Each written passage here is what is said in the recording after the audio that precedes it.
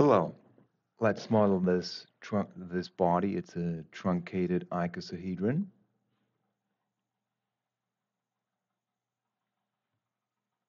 Let's start with a sketch and the millimeter template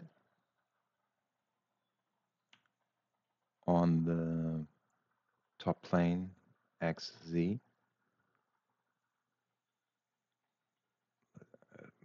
Polygon six-sided. Center at origin. This line horizontally. Let's give it a dimension of 66.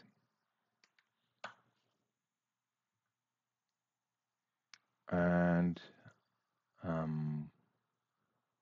we can create a surface patch here. Okay. Let's continue with a 3D sketch. Include geometry, that side and that one. Draw a line from that point somewhere up here. And specify two angles. One over here at 108 degrees. The other one over here with 120. All right. We can apply that constraint, equal length. Finish that sketch. Then make a work plane with that edge and that one, and continue drawing on that plane. Another polygon, this time five-sided. Yeah. Include one edge in this sketch, that one, and make a coincident constraint between that point and that one over here. All right. Fully constrained. Continue with the patch of that body, those edges.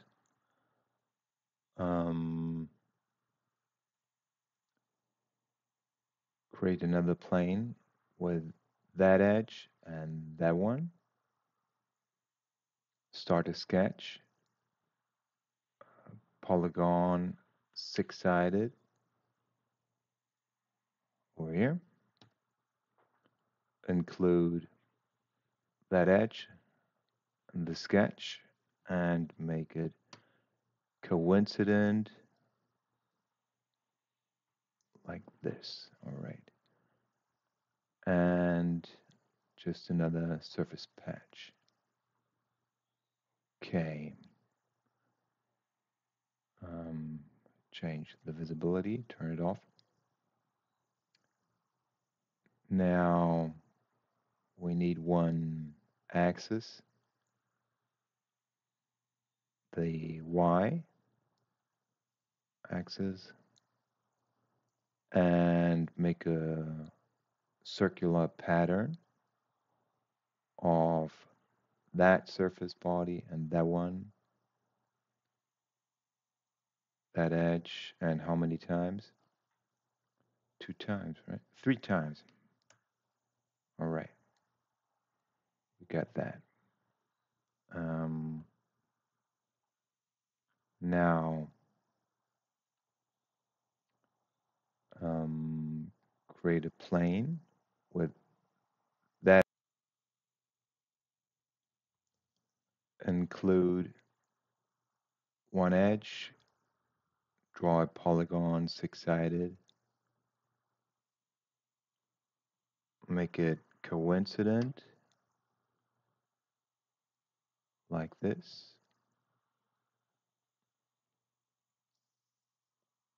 make a surface patch, and let's see, comes next, switch off the visibility. We need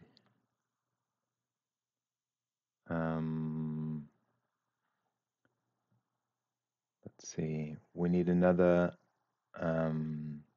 hexagon right in here. So create the work plane, start the sketch,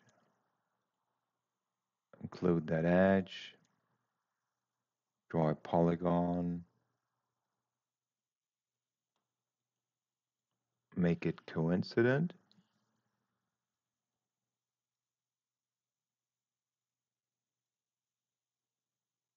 and patch that one.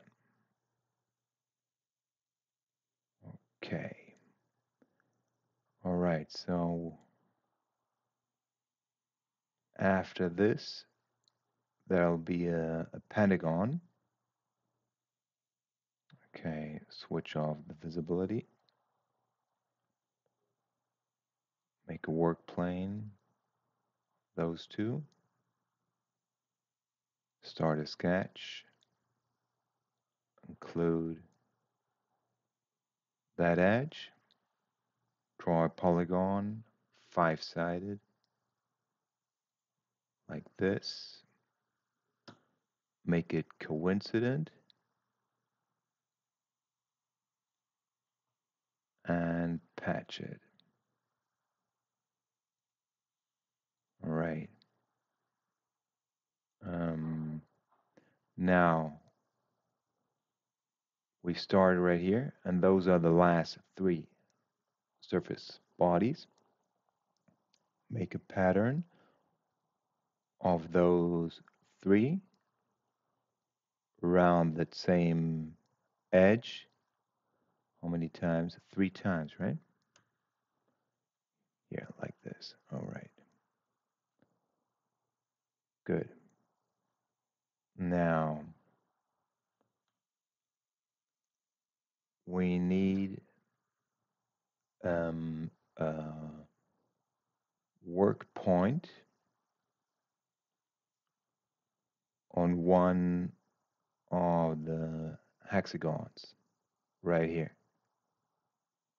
And we need a plane defined by that plane and that work point. Now, first of all, we can stitch all surface bodies to one and mirror that body over that work plane. And finally, we need to rotate the upper body so it fits nicely in here. Go to Modify, take Move Bodies, take that upper body, which one? That one. Pick that one, rotate about line, use that y-axis again. The value is 60 degrees. Apply. All right, and we're done with that. And